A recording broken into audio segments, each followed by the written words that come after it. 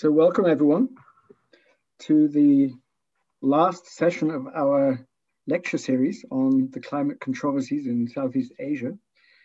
We have a special event planned for this evening. We have a panel discussion between climate justice activists from Southeast Asia in dialogue, in discussion with climate activists from Germany. And the session will be moderated by two activists, Lara and Malin from Fridays for Future student group at Bonn University. And they will introduce the speakers in a minute. I just want to say a few words as one of the organizers of this series. My name's Oliver Pine from Bonn University. And I think most of you have joined all the lectures or some of the lectures. And I think it's become very clear that this lecture series is the kind of academic work which is not neutral. We are not neutral with regard to the threat of climate change. We're not neutral with regard to the issue of climate justice. And we've, so the kind of academic work we are trying to teach at our department is based on science, on natural sciences, on social sciences, but it's a passionate type of science which is trying to get involved in the world and in what's happening in the world. If we look back at the lecture series, we've had inputs based on natural sciences and on social sciences. We've seen that the threat of climate change is already there. It's already happening in Southeast Asia. We've seen the huge impact of storms, the threat of climate change, of rising sea levels on low-lying delta areas such as the Mekong. And we've seen that the potential impact on natural systems such as the coral reefs in Southeast Asia. We've also talked a lot about the causes of climate change, those responsible, the coal industry, the palm oil industry, the automotive industry, the way transport is organized, the way carbon credits are being used to offset other emissions, etc. And we've talked about some of the issues that are important in resolving, in changing these key sectors towards a low carbon economy. And we've seen that a lot of these issues are not just technical issues, but they're political and social issues which are interconnected to global processes, but also to environmental issues and rights and conflicts that characterize the region apart from climate change, so in connection to climate change, but over land rights and access to natural resources, etc., etc. The last couple of sessions we've been looking more at climate justice struggles, so lots of different initiatives in Southeast Asia, a lot of different ways in how climate justice struggles are connected to social movements. And we've also had a discussion about some linkages, for example, in the campaign against Heidelberg cement. So I think it's very fitting that we're ending this series with a panel discussion, which is between activists who are really trying to achieve climate justice and to stop climate change, and that it's being moderated by activists from the movement. And so without further ado, I'll hand over to Lara and Malin, and I'm looking forward to the discussion. Thank you, Dr. Pai, and hi and welcome everyone also from my side. My name is Lara, and together with Malin, I'll be moderating this panel discussion today. And together with Yassin, who will supporting us in the background, structuring your questions, we as representing Students for Future Bonn, and Students for Future Bonn is, as Dr. Pai has already explained, a working group of the local Fridays for Future group here in Bonn, and we are mainly focusing on promoting climate education and climate action in the university context. So that's why we are very happy to be able to be a part of this lecture series on climate controversies in Southeast Asia. And this will be concluded with the panel discussion today, which we are looking very much forward to. So we have 4 amazing panelists who will be discussing perspectives for climate justice in Southeast Asia and Europe. And they will, in a minute, tell us a little bit more about themselves. So let me just say shortly, but very warmly, welcome to Lynn, the founder of Climate Strike Thailand, to Yuyun, campaign manager at Walhi, Indonesia's largest and oldest environmental advocacy NGO, Lynn from Fridays for Future Bonn, and Daniel, one of the founders of Ende, Gelände and activist in the climate justice movement in Rhineland since 2011. Thank you all for being here and taking the time to discuss with us today. Before we dive in the discussion, I would just like to explain shortly how this will work. So after the panelists will introduce themselves to us and tell us a little bit more about themselves, Malin and I are going to ask them some questions to start the discussion. And of course, during this, we will not be only asking questions, but also our panelists can discuss among themselves and ask each other questions. And we would like to encourage everyone in the audience to ask your questions. During this first round of discussion, we would love if you could write your questions in the chat, and we will take them in, and either if they fit directly to our topic, we will ask them directly, or else we will ask them in the end of the first discussion round. So that will be the first part of the discussion. And in the second part, you are very welcome to join the discussion. You can either, again, write your question in the chat, or you can just raise your hand, which you can do when you click on the participants list. I think you should be able to raise your hand there. Or you can just switch on your camera and or write in the chat if you want to join, and then you can switch on your microphone and ask your question in person. So having said that, I would like to start the discussion, and I would like to begin, as already said, with a short self-introduction of our panelists. Please tell us a little bit more about you and your group or organization. And as we have panelists not only from different countries, but also from different time zones, I would like to know from where you are joining us and what time is it at your place right now. And we also would like for you to give us one example of your groups or organizations' activities, which illustrates what you've been doing.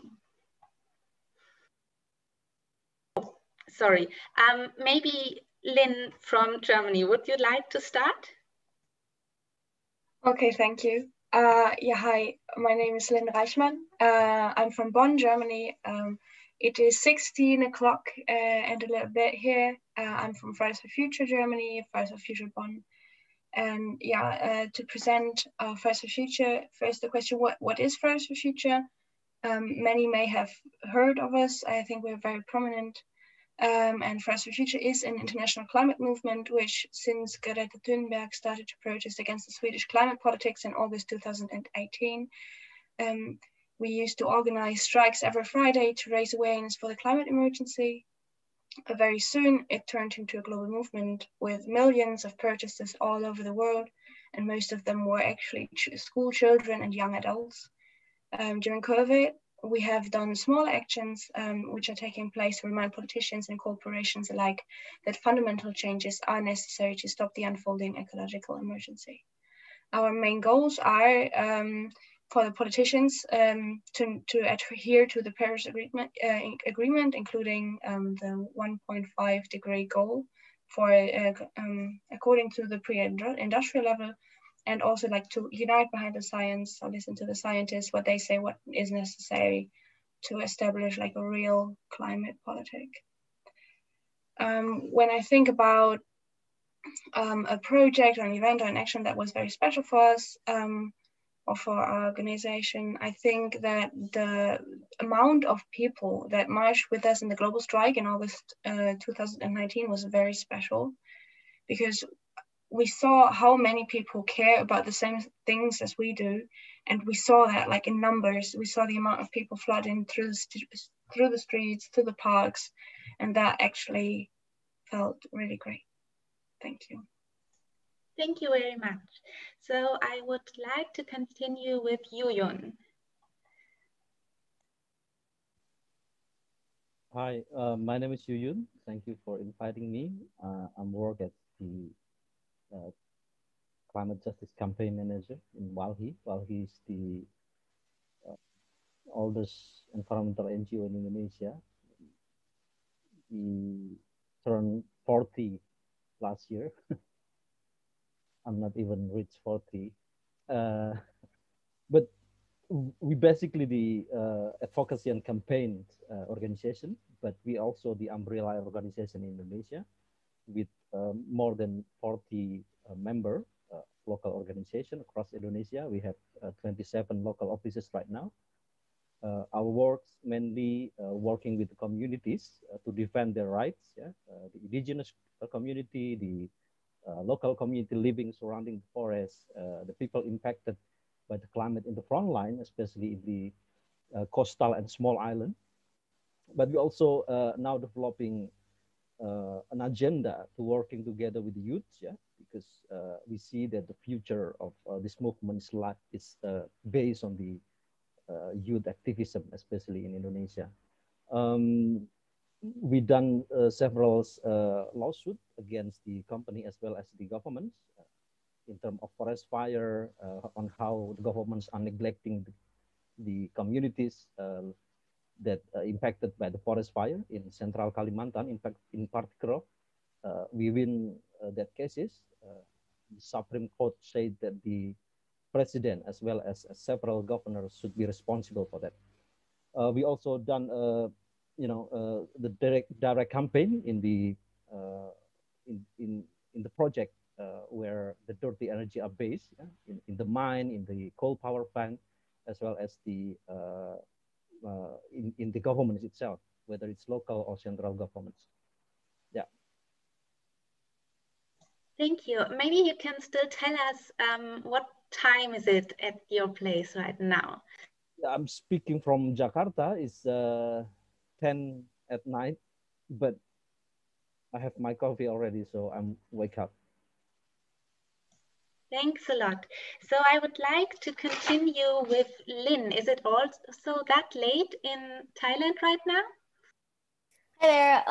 Yeah, so it's about 10:17 right now at night. I am in Thailand. So yeah, my name is Lynn for short, but full name is Nanti Chao Jodanchai, and I founded Climate Strike Thailand, I guess almost 2 years ago now. So yeah, it started from when around the same time that the global climate strikes were happening. And yeah, it was kind of an accident that I did it. So it was all planned out within 1 week, and just planned like a strike. A few people came, and then more people wanted more and more. So it I just organized more. But basically, throughout the year, what Climate Strike Thailand has been is just a series of climate strikes that I've organized, and it's no formal structure, no like one tight group. It's more of like a Facebook page I've created, which has gained the interest of media and public, and brought hopefully the climate change conversation into Thai among the Thai public and governments more. And so yeah, I think it's been a lot about bringing youth activism to the forefront, and really educating the Thai public about climate change, because while a lot of people have begun to become concerned about environmental issues, climate change is still a very confusing and untalked of topic here in Thailand. So in this past year, though, 2020, I'm assuming like many other places around the world, like the climate strike, Thailand, I haven't really been organizing anything because of COVID restrictions, as well as a lot of political instability going on in Thailand, which still continues today. But yeah, it's been a tough year for everyone, I'm assuming, but still now as an individual, what I've been working on is mainly climate communications, or just communications about all environmental issues in general, because here not only is the lack of awareness very low about all sorts of environmental issues, and like in Europe, in Thailand, you know, there's not really a curriculum for it, and there's not a lot of interest either. So I've been working personally on a lot of communications projects, you know, finding ways or storytelling methods to really gain the interest and also engagement of Thai people in the environmental movements. Thank you. Thank you. So we will also talk about that a little bit later in this discussion, how to reach out to people and how to raise awareness. So that's, I think, will be very interesting. But before that, I would like to hand over to Daniel. So could you also please introduce yourself and your group? Hi, everyone. So glad to be here. My name is Daniel. I'm also based in Bonn, Germany. So it's 4 something. I've been active in the Rhenish coal fields, which used to be Europe's largest source of CO2, since 2011, where I helped build the campaign to save the Hambach forest. And then in 2014-15, we founded the mass direct action group Ende, Gelände, with which we've been doing actions of civil disobedience, physically blocking coal infrastructure with our own bodies for about 5 years now. And just yesterday was the 1-year anniversary of an action that we did where we blocked the Datteln 4 coal power plant, which is a new coal power plant that Germany has built last year, or finished building last year. And we basically got a couple of buses together, drove there, climbed over a fence, and sat down on the coal infrastructure. And that was the anniversary yesterday. But usually we do actions with a couple thousand people. Now with the corona pandemic, of course, a lot of things have changed. And I'm so glad to be here. I'm also part of the international working group of Ende Gelände, where we are connecting with and supporting movements, mostly in Europe, but all around the world. So very happy to be here. Yeah, thank you all for your statement. It was really interesting. I mean, to know about the different movements in the different countries. Yeah, as Lara said, I'm Malin, and I will continue now with the first questions for the panelists. So again, now is also the chance to, if you have questions from the audience, to write them down in the chat. But yeah, so Daniel, I would start with you. You told us about the blockade of Datteln 4, and and that you normally like block infrastructure of coal mining projects. And it would be, the first question would be like, how did Ende Gelände come to do this? Why are you like blocking with your bodies these infrastructures? Thank you so much. So Ende Gelände grew out of traditions of social movements in Germany and climate justice movements all around Europe, actually. After the Copenhagen Climate Summit, which a lot of activists and organizations viewed as a failure, mostly, there was a lot of disappointment in the movement. And then in late 2014, it was obvious that the COP21 summit in Paris was coming up. And everybody had to sort of do something around that. But the German movements did not want to mobilize towards Paris to beg our politicians once again to write a better paper that they're not going to follow on. But instead, we wanted to fight the climate injustices on the sites where they were being produced. And for us, that meant going to the Rhenish coal fields. These are huge open cast mines. You have to imagine 8 kilometers by 10 kilometers of just nothing but destruction and coal mining. And going to that place, having media and cameras and social media follow us, and really showing Germany and the world that this is the truth of German climate policies, no matter what they were saying of Energiewende Weltmeister or of green champions, you know, this was the truth that we had to bring out to the German public through a mass mobilization, because we had to also in our analysis go a step further than just doing the regular or in German context, regular NGO style demo where you meet and you walk around the block and hold up your sign. But we had to actually go a step further because the climate crisis began to be so devastating that we chose the path of direct action and civil disobedience, which for us meant taking our own bodies and sitting on these huge machineries. And you have to imagine, these coal machines are about 100 meters high. So having all these small David people sitting on this Goliath machinery was a really powerful imagery that I think shaped the German coal and climate narratives until this day. Yeah, I can definitely agree with that. Thank you. I think this is like one of the things in Germany everyone knows about, that people like block the actual coal mines. So yeah, thank you. Yuyun, I guess it's a little bit different in Indonesia. You already told us that you're like more working with lawsuits. Yeah, are there any other actions that are like work really good in your country, or do you connect with other groups, and how is it in comparison now to what we heard?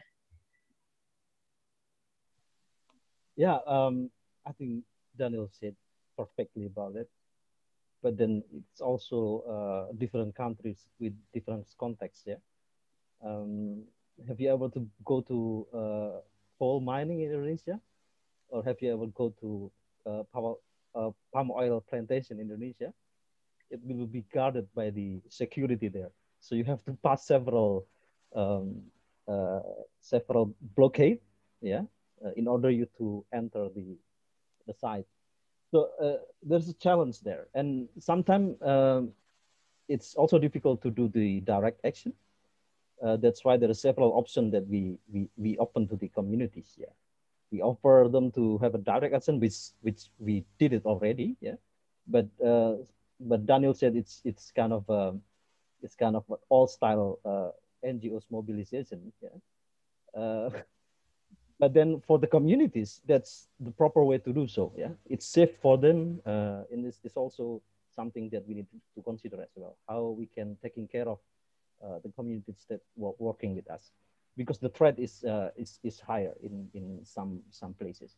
Not only for the community, but also for the activists in Indonesia. We have, it's the human rights and environmental defender is not protected by the laws. So it could be easily for companies as well as the government to prosecute them. Yeah. So safetiness as well as how we can push more for changes in terms of policies, as well as in terms of how the business are practicing on the ground. It's something that we can consider at least for now. When the environmental and human rights defender are protected, then it can be more than just like all style NGO mobilization. Okay, yeah, thank you. There was a question, I think this is fitting right now from the chat, with the regret, like there was a Dutch case where an NGO filed a lawsuit against its own government, and you mentioned the lawsuit and that they are effective in your country. Like how is this? Do you have like laws which are which you can like pin down the governments and the companies on, or how can we imagine this? Yes, we also learned about the cases that happening in Dutch. Yeah, so it's NGOs there and putting the governments in court. This is kind of a new way of fighting when we put the climate issues, or we we're not just asking the governments to change the policy, but we force them to do so in the court's decision. Yeah? We call it the climate litigation. It's something new. It's happening mostly on the northern countries. Yeah, in United States, I don't know, more than 1,000 cases happens there. In Europe and several countries as well. But it's not much happening in southern countries such as Indonesia. Several cases happening in Latin America. But then we would like to learn as well on how effective this could be. I think it's a good option to, to put the pressure to the governments, not only by asking them or, put pressure on them, but force them to do so in the court case. Yeah, thank you. Thank you. So we now have already learned about different methods to take action, from filing lawsuits to civil disobedience to classic demonstrations and NGO work. I think that one important part of creating lasting change is that we need to create broad awareness for the topic in our societies. And I think, Lynn, you already said that in your opening statement, that there's still a lot of need of education and awareness for this topic. So maybe you can tell us a little bit more on whether this topic is already present in Thai society and politics, and how do you educate people about this, and which methods do you use? You mentioned, for example, storytelling. So can you tell us a little bit more about that, or other methods you're using?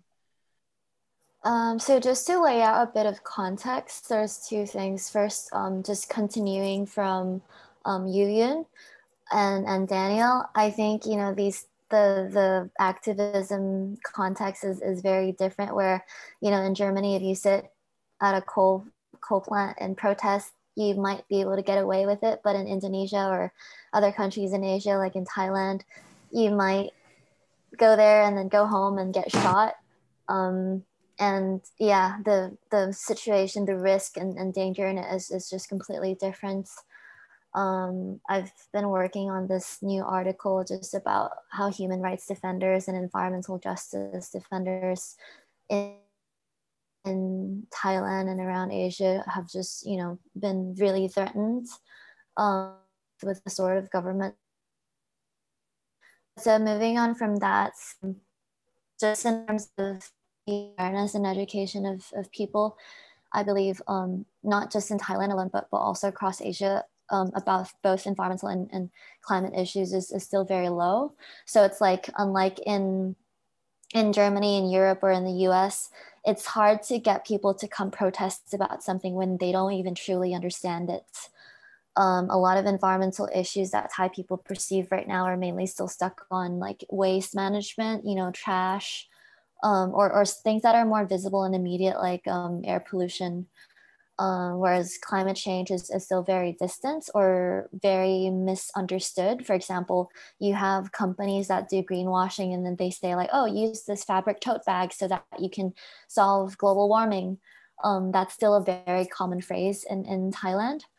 And so, in the first few strikes, just to go around with a megaphone and in a short period of time and in a loud atmosphere where it's strangers, no one's paying attention, and you're trying to protest and advocate about this huge issue that needs, hours and hours of explaining complicated science and vocabulary to people who mostly don't understand anything about climate science at all. That's just very difficult. So, that momentum to get the climate strike movement going in Asia is very different from in Europe and in the US. So personally, I've just found climate strikes to be a bit ineffective here. Like, we've been able to gain, some media exposure. Every strike, for 2-3 days, we'll have a lot of media exposure and a lot of news coverage. But then after that, it will all just kind of fade away. And so that concern for climate change stays quite limited within this, the environmentalist circle And the people who do care, they're very, they're very passionate about it and very angry. So it's great to have that because you have a lot of determination to change things. But at the same time, if you're trying to change a public, psychologically speaking, that's just very hard to do, because with that kind of attitude, when you're angry and you're going to someone else, just put you and your friend in a situation, you have something that you strongly believe in and you're trying to change another person's mind. But if you go at it saying, oh, you're wrong, you're stupid, you don't know any better, so, and here's what you need to do, people don't like that kind of attitude. And so I think, not only in Asia, but across the world, I think that's where a lot of movements are stuck at. And that's, with the lack of awareness and understanding, whether it's from schools or, with kids, with adults, all alike, people still see environmental issues as like, a lot of wildlife, a lot of this is about trees and nature and animals, but not really understanding the interconnection with all of us. And so, it's not really seen, environmental issues and social justice, it's not really seen as something that connects. And so what I've been trying to do, it's with storytelling or communication methods, it's first understanding the local culture, which growing up, I went to international schools, had mostly foreign friends. So it was only when I first started the climate movement here that I began understanding more about the public here and the culture here, and understanding that like Thai people love fun. We love, everything that's sabai, easy, it's okay, don't worry about it. And we like being lighthearted, very easygoing, laid back, chill. And so if you're trying to hit people with like hard facts on climate science, like, oh, and in 2050, the entirety of Bangkok is going to be underwater. People listen to that and they're like, oh my God, they panic, but then they just space out and tune out and no problem gets solved. And so the other approach me and my work partner has been trying to reach is just incorporating humor, a lot of celebrity endorsements, a lot of lighthearted, funny content into it, to first hook the attention of people, to get them to care and not close them off completely with some jargon and depressing facts, but to first open them up of like, oh, this is funny. This is actually entertainment value in the sort of content we create about the environmental issues, and also offering some sort of hope and entertainment and personal benefit, because humans are, let's be honest, very self-interested, very selfish. So we just want anything that benefits us. So offering these kinds of benefits, where we're just trying to work from another approach to create more climate awareness in this sort of culture and environments. Yeah.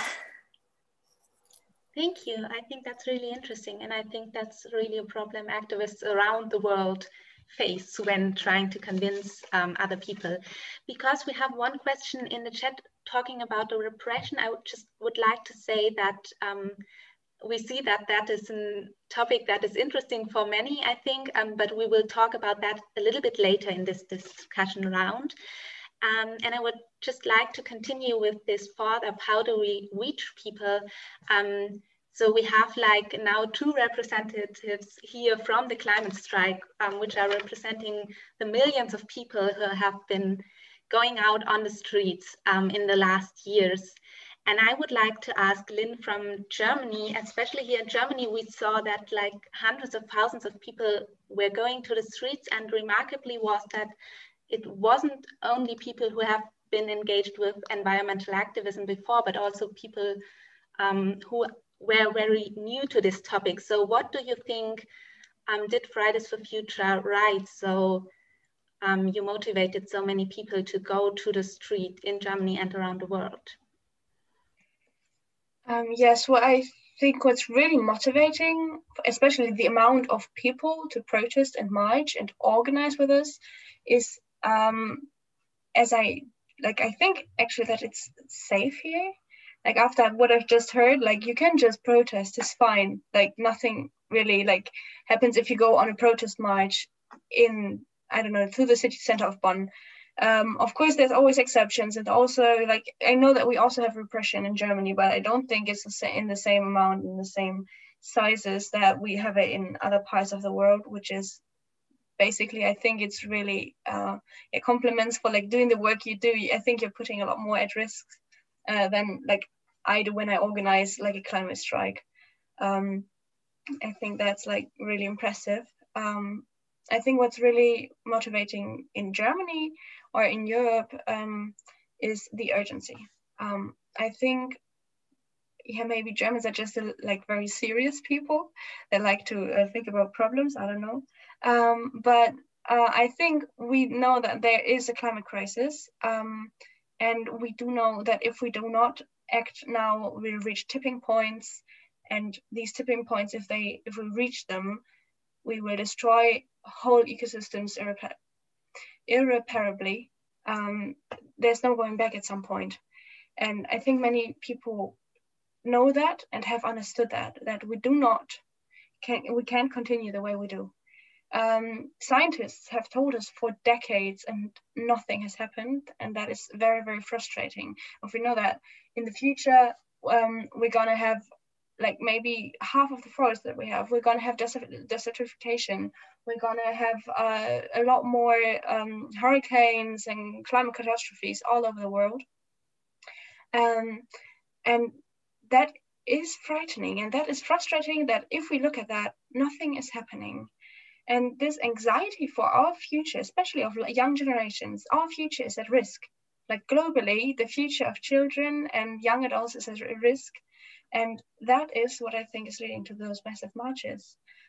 Also, we tend to forget how many great activists actually engage in the organization of weekly protests.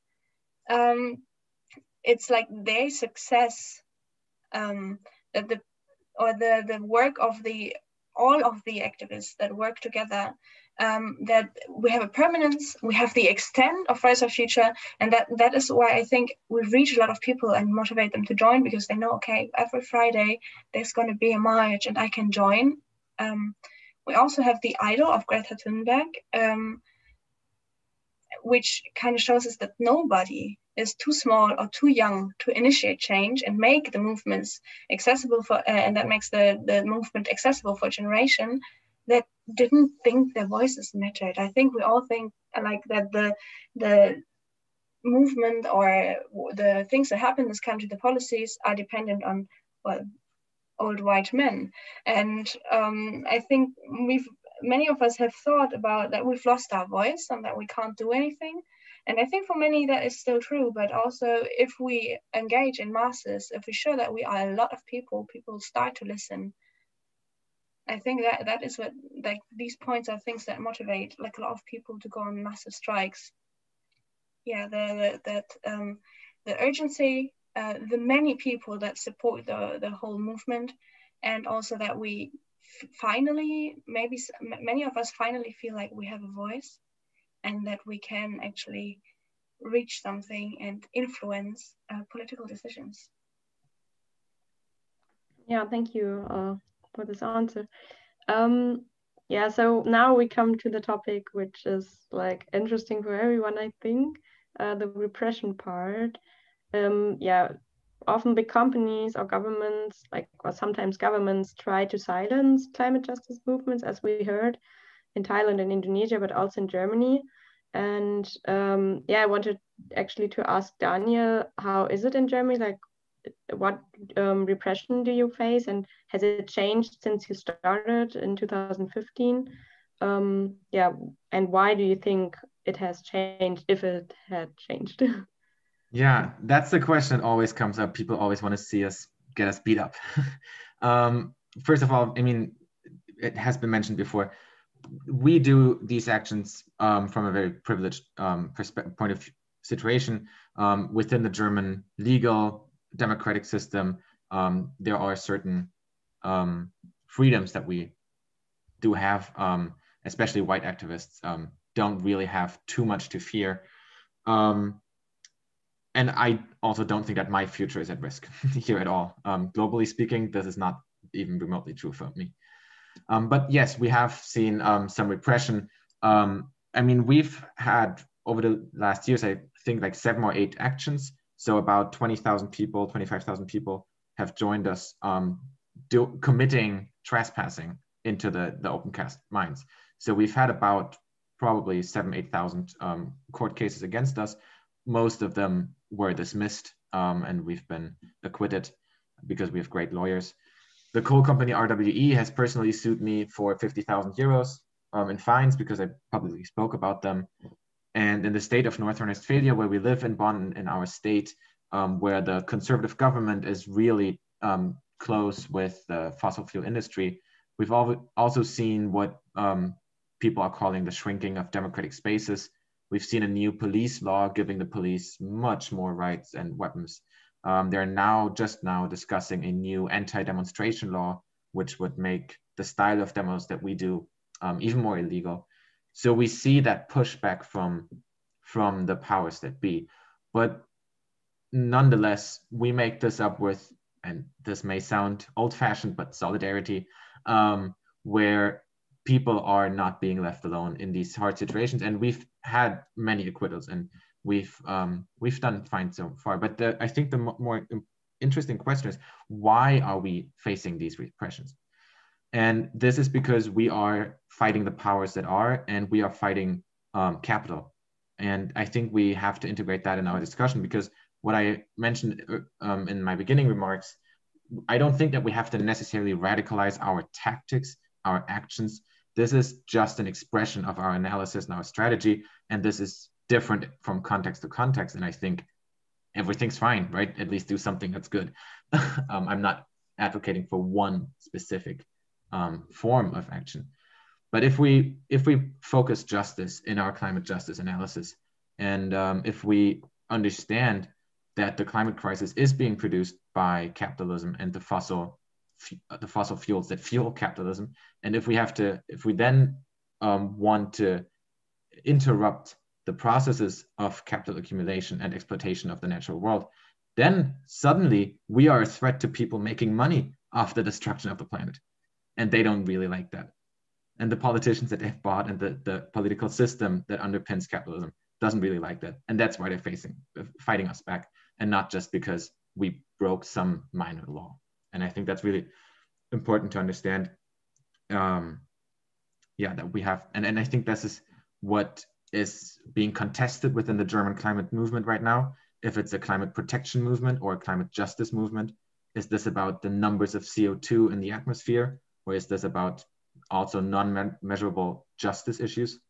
And we've seen this within Ende, Gelände, for example, but within the broader climate movement as well, that there has been a shift towards understanding the social justice aspects of it as well.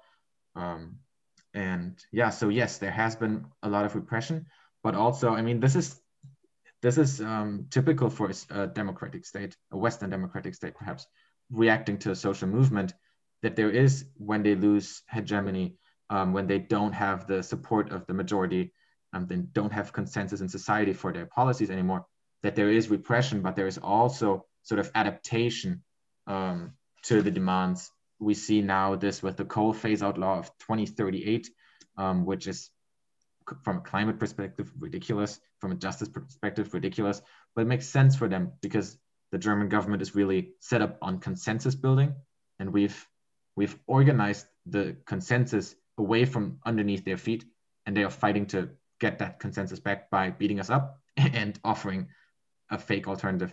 And it's now all our mission to put a better alternative, a real vision, and a plan for a transformation out there. So I'll leave it at that. Yeah, thank you. Thank you. So you again. Like we heard now about the repression system a little bit in Thailand and in Germany. And do you face any challenges, like from big companies or from the government even, or just people who don't like what you do? Or are there other challenges that you're facing in Indonesia regarding to this aspect?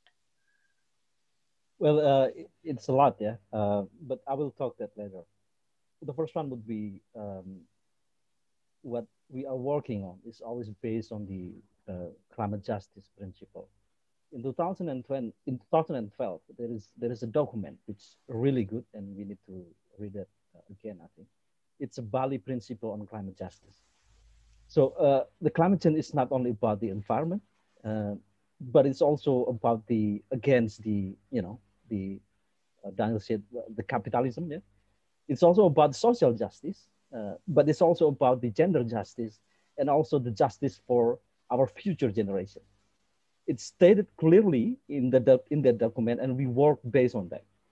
So in the fight on the climate justice, we not we not only try to cancel or uh, cancel the coal power plant or coal mining and so on, but we also push the recognition of indigenous people's right. It's until now it's not being recognized by the government. We also push the gender justice in that sense. But most importantly, yeah, as I said before, we also need to consider the right of our future generation. And in doing so, they have to speak up by themselves.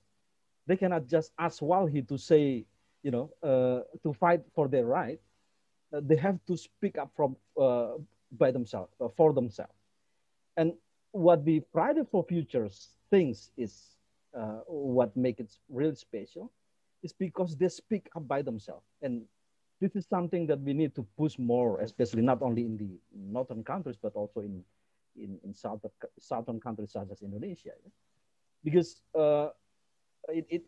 because they cannot be represented anymore. They have to speak by themselves. And in Indonesian context, it's really matched because most of our population now, yeah, it's under 30. Yeah. So, and in the recent survey by Compass is most biggest and oldest newspaper in Indonesia. People under 30, they disappointed with the government's policy on environment. So there is a chance there that we need to organize more in the intergenerational justice perspective on how we're dealing with the climate policy in Indonesia. So that's why we invited them to have, we invited them to be our researcher. There is 3 young people. They really involved in the, in Indonesia, we call it Jeda Iklim. Yeah? It's Indonesian name for climate strike. So we asked them to give us a proper analysis on the Indonesian government's policy in intergenerational justice perspective. And they made that by themselves with their analysis, and they put their demand. While he only helped them to give a room for them for campaigning, for discuss with the public and so on and so forth. So we can collaborate. Yeah. While he is, as I said before, while he's not young or youth NGOs, yeah, but we see the future of this movement is lies on the involvement of this generation, especially the generation under 30 in Indonesia. The legal cases is also have a consequence as well. Yeah. Recently we lost our good lawyer in North Sumatra against the big hydro power plant there. So we put the challenge on the legal system, especially the environmental permit in court, and then our lawyers, young lawyers, activists died because of that. Well, the government said that it's a solo accident of, motorcycle accident, but there is a reason behind it because we see several threats to him, not only him, but also our colleagues in North Sumatra. So there is a risk as well in the legal battle, yeah, not only direct action, but also in the legal battle. When you see in social media, for example, in Indonesia, how how the indigenous community leader in Central Kalimantan are being grabbed by the police. Yeah, a group of police grabbing him from his house and try to bring it to the police office. Yeah, one of our colleagues in the community able to capture that, and then he sent it out to us, and then we can spreading out to the social media. The solidarity works. Yeah, people sees that as in justice, and then we can manage to put pressure to the government to release this Effendi Buhing, the indigenous leader in Central Kalimantan. Well, I mean, it's not easy, yes, but it's worth to try. I mean, we have a common understanding with Daniel. We do that because we also aware of the risk, but we have to calculate that so that it will not, become a burden for the community, their families, as well as the families of the activists. Okay, yeah, thank you. Maybe we can just continue with one question which was in the chat from Jutta. She asked, how do activists protect themselves against those threats from corporation or governments? Do you have like measures you can take so that it's maybe a little bit more safe? Maybe Yuyun, do you like to continue on that, or maybe also Lynn can tell us something about that? Yeah, I mean, we should create a room or spaces that's safe for the community to speaking up against the development of some project or the dirty project that create the climate change and so on. That's why we push the Indonesian governments to have a policy that it will protect the environmental and human rights defender, especially the one who's against the government's policies. It's only at the beginning. We still have to do more work on that. The second one would be now social media are really have an impact. Yeah, I mean, to spreading out the information, it's really fast, so that you can have the people are speaking up in social media. I don't know, maybe they will not go to the street, but at least they will say that this is wrong, this is false, you need to stop that, and so on and so forth. And the second one would be, we need to assess our activities. We need to provide a safe space for the communities against the companies or against the government's policies. And we cannot do that by ourselves. We have to collaborate with the others organization as well, not only in the country, but also in other countries as well, so that it will create a safe environment for the activists and the communities to do their criticism to the government and the companies. Thank you. When speaking about repression and protest, I would like to ask Lynn. Thailand has been in international media in the past year for the huge democracy movement. And maybe you can just give us like 1 or 2 sentences about that for people who haven't heard about it yet. And we would like to ask you whether you see synergies between the democracy movement and climate activism, or what do you think are the effects of the democracy movement on Thai climate activism? So long story short, we've had a series of political, this party wins, that party's not happy, and then they fight. And then, so one year the military took over, they did a coup, and then since they've basically self-elected to become the elected government, which is our current government. And then now, after 5-6 years, people are no longer okay with that. So they've been protesting a lot, demanding democracy, particularly beginning last year, lots of uprisings, especially from youth activists.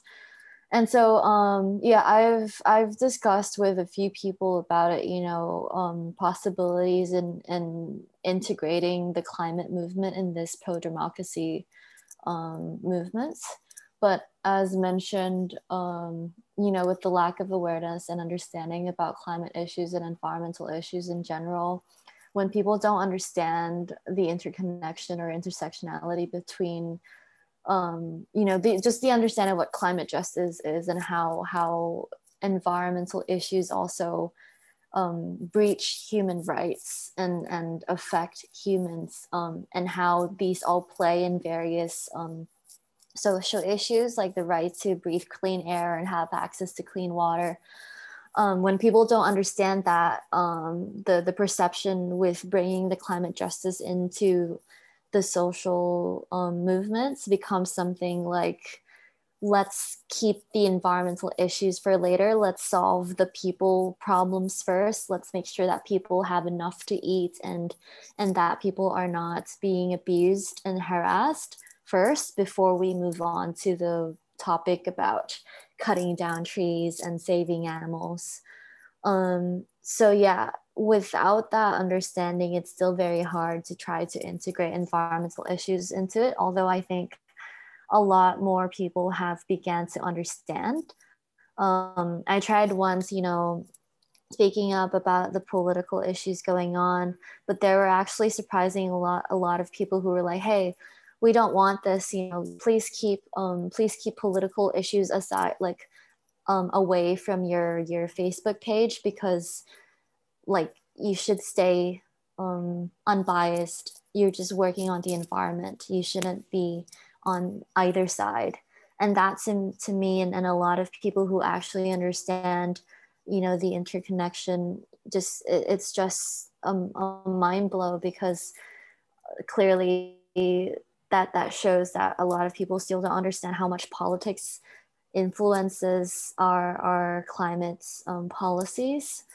And yeah, it's just it's confusing how that's not seen, about how the laws are enforced and how that plays with, say, like the fossil fuel industry or the food industry, all sorts of industries. So a lot of people still don't understand how like corruption, politics, and all of that plays a role in our basic environmental rights.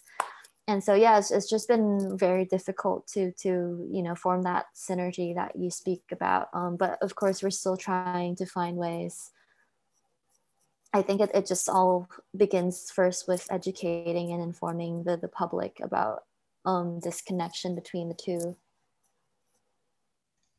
Thank you very much. Maybe we have had a question about whether people would choose how people would choose if they had to choose between economic welfare and environment. I think you already kind of answered it. Maybe the questioner can give me a sign whether we should proceed with that question or it's answered.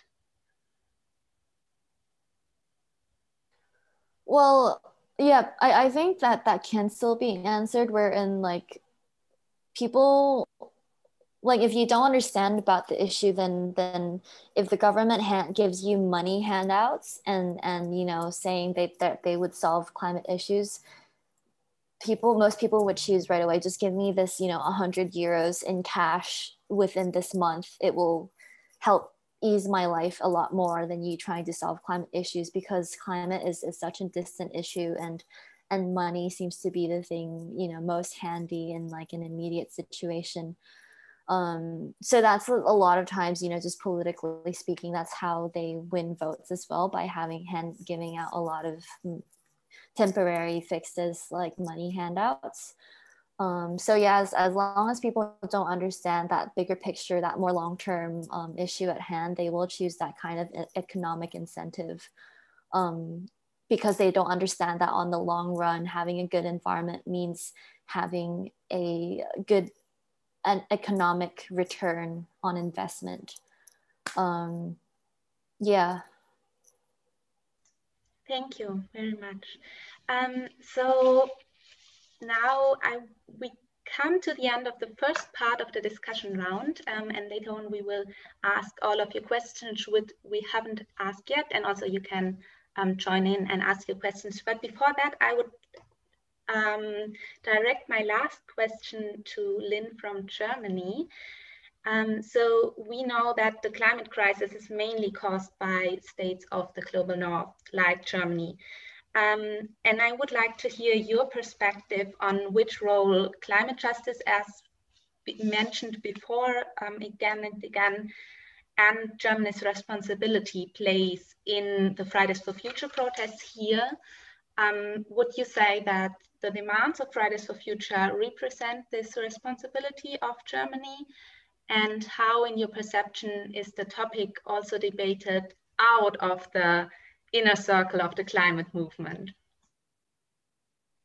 Yes, I think that's a difficult question, because I mean, I'm in my own media bubble and my own bubble of like people that think like me, and I think many people in Fridays for Future, we're kind of like concerning our thinking on climate justice.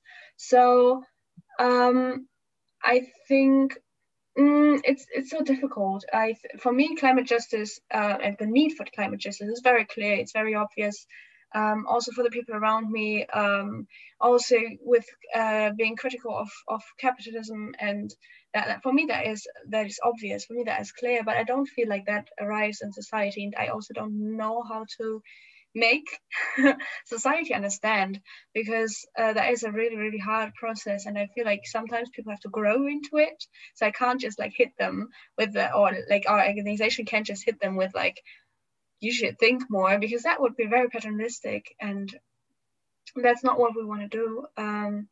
But yeah, maybe we have to fight more for climate justice and be clearer about where the problem lies. That it's not just that everybody has to cut out meat in their diet and then the world is safe, but that we have to really discover the structures that made this destruction of climate and of nature possible, and to like reverse these thinkings and these ideas that we had about how the world works, and rethink about how can we make the world a more sustainable place and a more like a better place for everybody, also concerning climate struggles. Yeah, I think that is very, very essential. But I also feel like the perspective of the public on climate issues has changed a lot. It has not changed enough, I'm sure, but I see that big companies are being held accountable by their customers. Sustainability has become a selling point within the economy. I think many of the efforts can be dismissed as greenwashing, but there are also companies that are restructuring their approaches in production and at least consider their climate effects and government implementation policy, and governments implement policies to ecologically regulate the economy. I know there's always a lot to be done, and I know that this is not sufficient, but I feel like at least it's a start. At least we're starting somewhere, and at least there's more awareness, and maybe we can like take little steps at the moment. And I feel like that has arrived in the center. There is a lot of backlash with right-wing parties and conservatives concerning climate movements. I feel like many people think that we're going to take away their SUVs, and they feel like we're robbing them or something, which is basically not true. We're just giving their children a future. So it's more like giving instead of taking. And I feel like there is like just a little, like we're having different approaches in thinking, and like I think the whole climate movement, of course, thinks that they are doing the right thing, but other people think that we're actually like making economy collapse and the world is going to break down because the economy doesn't work the way it does right now because we're all more into climate change. I think, yeah. So I think on the one side, yes, there's more climate awareness on the one hand, and on the other hand, there is also a lot of opposition. I think that the measures that the Global North has taken is not enough, but we are on a way, and I hope that in the future, with even more awareness, maybe we're going to be able to take the right steps into a better future. Yeah, thank you very much for this answer, Lynn. So now we're finished with the official part, with the official questions we prepared beforehand. So now would be the time for the audience to ask their question. You can also ask your question by raising your hand and like speaking by yourself.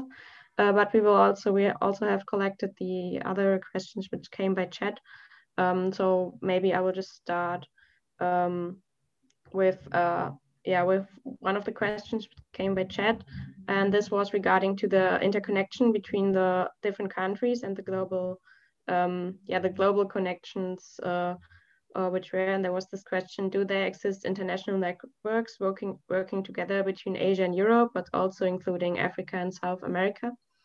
So this is not really directed at one of you, so I think it's just up to you who wants to answer to this. So you can just talk if you want to.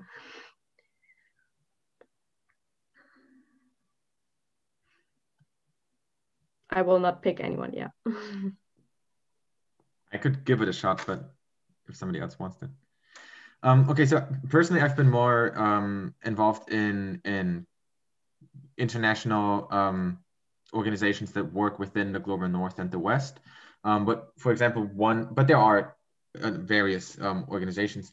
And one thing that I've found really beautiful was in 2017 when the International Climate Conference, COP20 something, was in Bonn, just outside of our doors. It was a situation where the global climate negotiations happened in Germany, 50 kilometers away from the mines that are polluting the climate. And originally the conference was to be held by the island state of Fiji, but they couldn't do it. And so because Bonn has the international neutral, whatever, UN headquarters, it was held here. And how absurd is it to bring people from all, and it was just everything of climate injustice and climate justice came together within like 50 square miles there. And there were the Pacific Climate Warriors, which is a group of mostly indigenous organizers from various Pacific islands who held a traditional ceremony in a village that is destroyed for the coal mine. It was a very, very moving act of solidarity that they showed us. It was a great honor that they held that ceremony, and it really fueled the movement for years to come. And this international collaboration and cross-pollination really brought also some depth to the movement. And yeah, so I think this was one of the prime examples where international cooperation was shown in action. But I also want to challenge our notion of activism here in this conversation, because I don't think that activism necessarily has to be like doing actions, because that really easily then blends into like this super macho guy who's like doing the radical, hardcore militant stuff. And I think it's also really neoliberal, individualized notion of political change. So yeah, I think there's a vastly greater range of activities that are part of changing the world than just doing actions. So yeah. Yeah, definitely. Well, thank you. Does any of the others want to answer to this question as well, or should we go on? Okay, I take this as a no. That's fine, no worries. Yeah, I think there's a question from Pi. Pi, thanks. Thanks, Malin. Yeah, so this is a question maybe to whoever wants to answer it from the panel.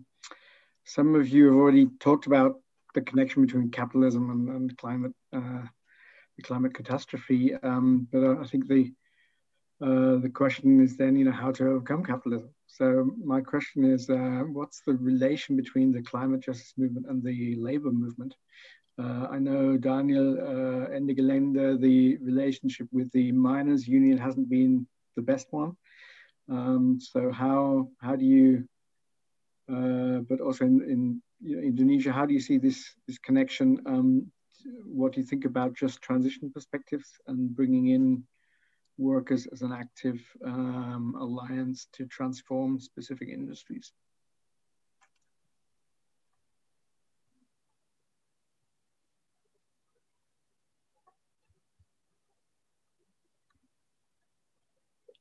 You can just answer. Okay.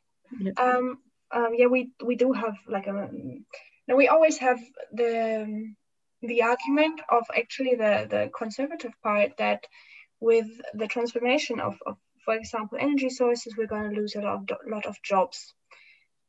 This is actually not completely true, because we know we could have done a change in production of energy a long time for a long time, or a lot longer. So if in the 90s, where the first questions were asked about how to deal with coal, and they would have said, okay, coal is getting more expensive in Germany, it doesn't have a future, and would have said, okay, so the next 30 years we will change our renewable energy to renewable energy sources. And in this period, all of the miners could have been done with working. They would have worked for 30 more years. The person that was last initiated to the company would have been done with working, would have been they could have just like turned the company and then been a renewable company without loss of actual workers. So I think it's just a question of like, how do you really want to change the system?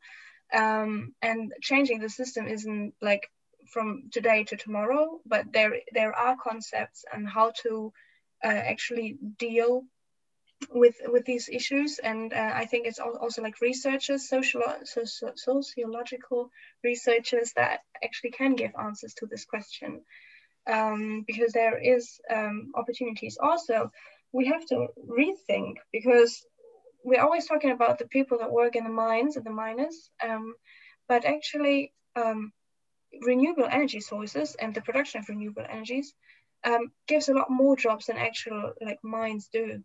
So when we talk about loss of jobs, there were actually more jobs lost because the fundings for renewable energy sources got cut by the German government. So apparently the German government does not care about like sustaining jobs, but more about like the lobby that RWE and the coal industry have in themselves. So yeah, but also of course the climate justice movement has to be intersectional, and we have to make the climate justice movement accessible for everybody. That also means taking care of those who would actually lose jobs, and making sure that there is an opportunity and there is a good way of continuing and working together. Yes, but I think doing the work means that we create jobs in a different sector and not continue working in coal, because that is just not a sustainable way of working. Yeah, thank you. Anyone else who wants to answer to this? So if yes, now's the chance. Otherwise, I will go on. Yeah, you can talk. Yeah, well, Oliver always have a good question, and we have to think very hard of that. Before we talk about the just transition and how we work with the labor, we need to also talk about what next after fossil fuels, what next after oil, gas, and coal. It seems that the climate now, the climate solutions now goes metals, not all metals, but on the specific metals that needed for the decarbonization in the transportation sector. It will be nickel, it will be cobalt, and some others rare earths that now being picking up for the need for the decarbonization in the transportation sector. Well, I don't think that Europe will allow us to digging up a nickel mine in their land. Yeah, they probably have to take that mine from the other countries, And unfortunately, that Indonesia have a huge resource of nickel in Sulawesi and some part of Papua. So that will be the next exploitation. Yeah. And we want to transition from the dirty energy to renewable, but then the renewable ones need to be transitioned as well from its production and consumption. So it's not only a just transition. It also should be or must be the just material transition. Without that, then it will not relate what happening in the north, where the discourse of the just transitions are, really developed there on how to work together with the labor and so on and so forth. But then the source of material still come from our own backyard. Yeah. So it's going to be difficult for us to talk about the just transition in that term without talking first the just material transition. We can discuss more on that, but I think it's going to be a next challenge for the climate movement. Thanks. Yeah, definitely. Yeah, Daniel, you wanted to say something as well. Go on. Yes, I also find this question really interesting, and it's obviously the one question that we don't have an answer to. Like, how do we overcome capitalism? If I knew, I already done it, or helped doing it. But I think it's a key question, and Yuyun, I'm so thankful for you raising up these issues of also false transitions. We are seeing in Germany a lot of discourse, really shallow discourse on soft transitions, from coal to gas to fossil gas, or with mobility that's being like pushed as the new topic to mobility or hydrogen or biofuels. And I think we really have to be aware of these technocratic, neo-colonial green solutions that are no solutions. And I think there has been a sort of a shift within the movement too. 5 years ago, 6 years ago, it was really focused on coal. We need to keep this specific, piece of coal under this German village in the ground, and that's it.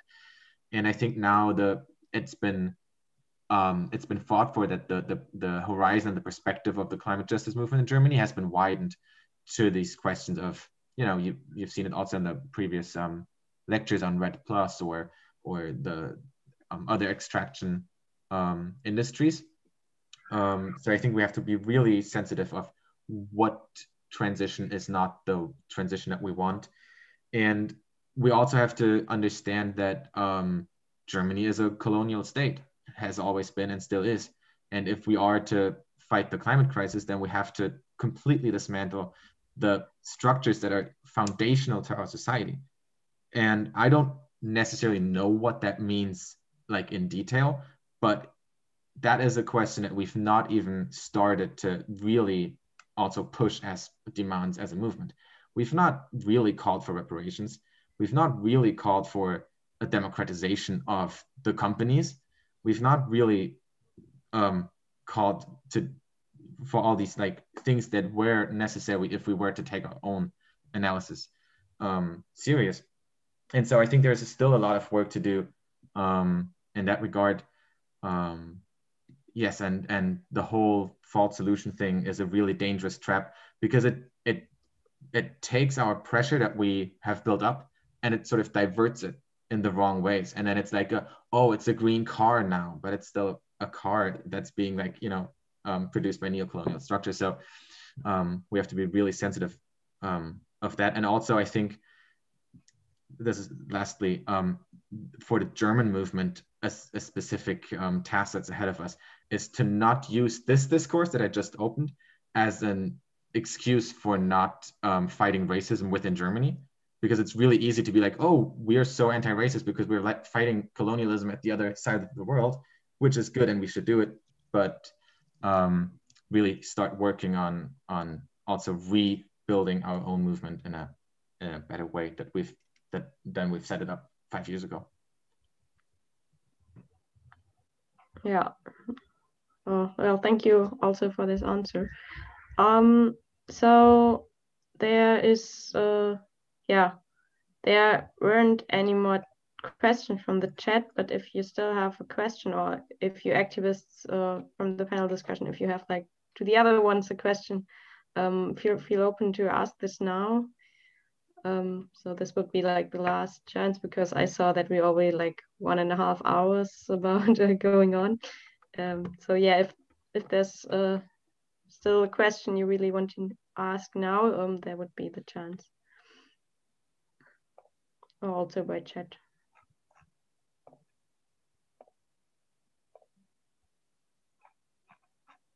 Okay. Well, yeah. No worries. It's been a long day for all, I guess, especially for you, where the time zone is a little bit different than here. Okay, so then thank you all for this discussion, and then I would go to back to Lara, because yeah. Yeah, thank you very much. I think that was a really interesting and also very inspiring discussion. So thank you for that. We've heard about many things, from methods of taking action to repression to overcoming capitalism and just transition. So I think that has been a wide range of discussion, and now would be the moment to wrap up all this discussion, and we would like to hear a closing statement from each panelist. Maybe you can tell us something about what are you working on in the moment, if you're working on something in the moment. If people want to get involved, how can they do this? And do you have maybe tips for people who haven't been active yet but would like to become active now? And of course, if there's also something you weren't able to share with us yet, but you would like to tell the audience, now is your time. And maybe let's start with Daniel. Well, thank you so much for organizing and facilitating this. I found it really interesting and inspiring too. I don't really have anything to add. Yeah, for people who are in Bonn, there are a great variety of climate justice organizations here in Bonn. Ende Gelände has 50 chapters all around the country and some international. And I'm really grateful that after decades of neoliberal nihilism, of there is no alternative, of just nothingness of the future, that we are finally starting to re-engage with that conversation of what is our future actually going to look like. Might not have all the answers, but raising that question is a political step in and for itself. And yeah, I'm so grateful for Lynn and Yuyun's work too, because it's obvious that you're the organic leaders of the global movement. So yeah, really happy to have gotten to know you, and I'm sure we'll keep this conversation going. Thank you so much. Thank you. So maybe let's continue with Yuyun. Yeah, I was occupying your pit in 2015, as well as in, I don't know, in COP23 in Bonn. So I invite Daniel to occupy the coal mining in Indonesia in the next future, yeah, if it's possible. So let's do that together. Thank you, Oliver, and all of the team for organizing this. Thank you very much. So maybe we continue with Lynn from Climate Strike Thailand. Yeah, I just wanted to say thank you so much for having me and everyone.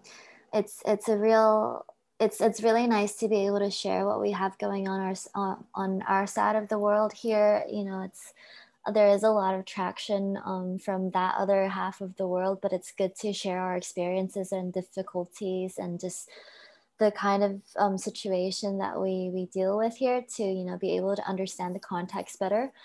But that aside, I just wanted to tell everyone, like, you know, this is serious stuff, climate crisis and all. It can really mess with your head. So please, stay happy, like, spend a day fighting and trying to save our planet, but at the same time also stay sane. Remember to take care of yourself and find the little joys in life, and don't, you know, dwell too much over the climate crisis, because we still have quite a long way to go and there is a lot of hope. So yeah, have fun with the work. I'd like to leave with that. And yeah, Stay positive. See this as like a nice, fun challenge, and I wish you all the best. Thank you. Very beautiful words, I think, to end with.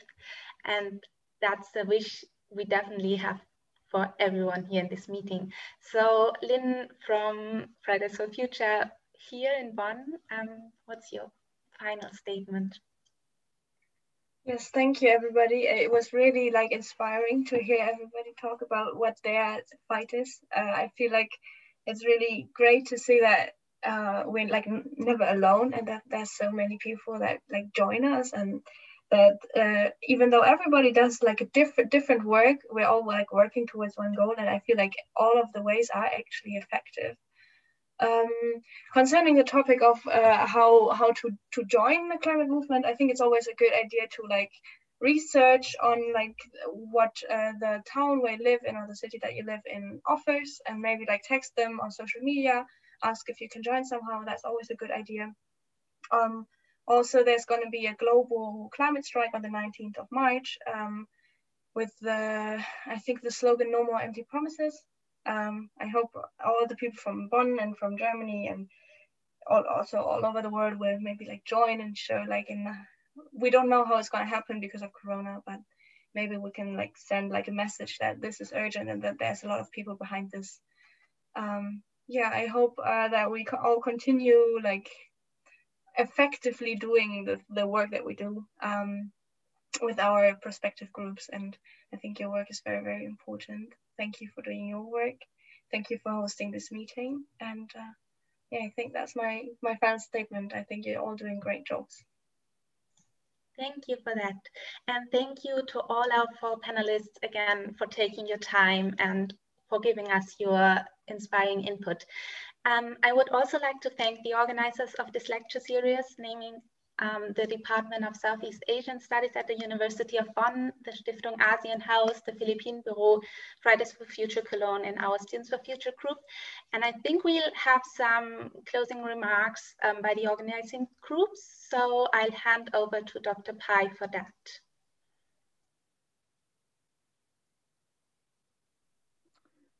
Thanks, Lara, and thank you to everyone who joined this.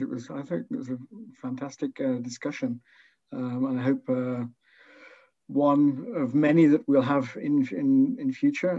Our department has been, involved in the climate justice movement for many years already, especially with this kind of interaction. We've organized study trips to COP protests and that kind of thing. But I think Yuyun's idea to invite Daniel and Ende Gelände to occupy a coal mine, maybe that would be an interesting study trip for the department to organize. We could call it participant observation. So maybe that's a good idea for the future.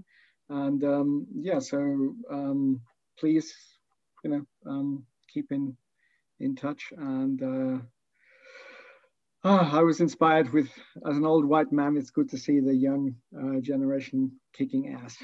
Thanks. So thanks everyone also in the audience for your attention. Maybe Stiftung Asienhaus would like to say something? Yes, hey, me again, Majid. I will be speaking on behalf of Stiftung Asienhaus and Philippinenbüro first. And in this role, I would like to say thank you to all of you. Thank you for co-organizing this. Thank you for participating. Thank you for listening. It's been great.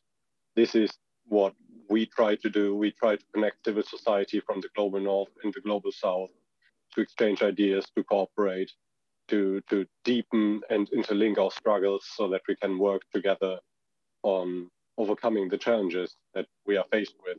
And I feel that this has been extremely helpful in this regard. Really, thank you very much. And now I will speak as a member of the working group on resources, which also is theoretically co-organizing this. If you want to cooperate further on some of the issues we touched on here, for example, on the cement extractive industries in Indonesia, or on some of the issues on palm oil we heard about today, or just on global solidarity and solidarity along the production chain in general, please join us at the working group on resources. I'll post the link in the chat. The webpage is sadly only in German, but just hit me up on that email. And our next meeting is on Friday already. So if you want to get in touch, just get in touch with me and I'll send you the invite. Thank you very much. It was great. Have a nice evening. Thank you. I'm not sure whether Fridays for Future Cologne is here to say some final remarks. Otherwise, I think I'll say in the name of Students for Future that we were very happy to be part of this series. And also, if you want to get involved with Students for Future or Fridays for Future Bonn, you can just, I think all the contact information is in the internet and on our social media, and we'll be very happy to welcome you in our group. Otherwise, I just wish you a pleasant evening and thanks again for being here. Good night. Thanks, everyone. Thanks, Ollie. Thank you. Bye-bye. Tschüss. Bye. Bye.